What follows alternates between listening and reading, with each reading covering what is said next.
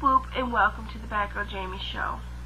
Today's topic is Apple versus Microsoft. The only reason Microsoft is a $56 billion company versus Apple's owner making $8.6 billion is because Microsoft products are cheaper and Microsoft comes out with new operating systems all the time. And they have mouses that are really nice. They have mice that are really nice for their computers. They have good keyboards. Their accessories for computers are awesome. And I love their operating system. I really love Windows 7. I'm an advocate for Windows 7. I love it. Love it, love it. I love my Toshiba laptop because it's got Windows 7. That's the one thing I don't like about this computer is it's got Windows Vista and it's not the last version of Windows that came out before Windows 7. And I'm so madly in love with my Windows 7 laptop, Toshiba satellite laptop. Oh, because Windows keeps updating. They update their software so much. They make it to where you want a new computer. Where Apple makes it to where it lasts longer. So you're not buying another one, but you have to spend. You end up having to spend 3 to 4 times the money on it. So they're making the same amount for one computer, but it's not making more people buy it because there's more money. So you're making more money off one person than 4 people because I can go get a newer computer every 4 years and it will be just as good as that $2,500 laptop because I can actually go afford to update, where then you can't afford to go update because you spent a gab of money on one computer. I can update my computer 5 times for what my uncle paid. I can update my laptop 5 times for what my uncle paid for his one Mac laptop. That's the difference. You can buy $500 Microsoft, Apple, a Microsoft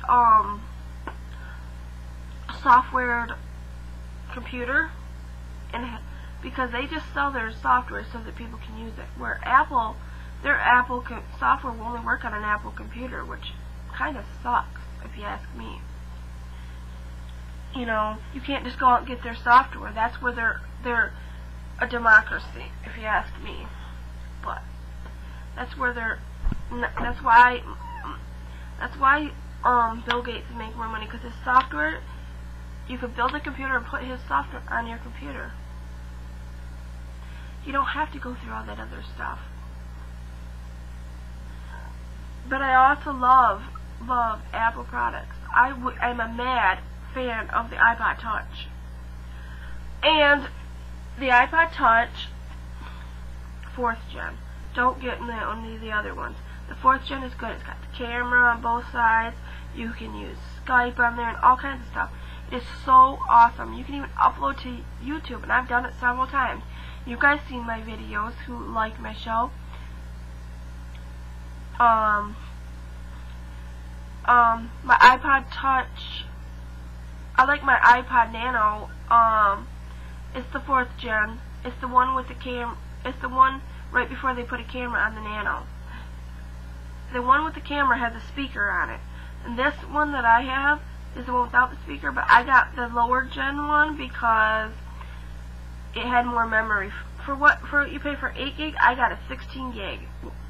For what you paid for the 8 gig with the camera and the speaker and all that, I got the 16 gig of the generation before that. So that's why I went for that. And I love it. And it plays video, but it's a little bit bigger than the first one I had. I'm on my 3rd iPod, which is my first one was I gave to my sister, which was like the 2nd gen iPod Nano. Yeah, it was the 2nd gen.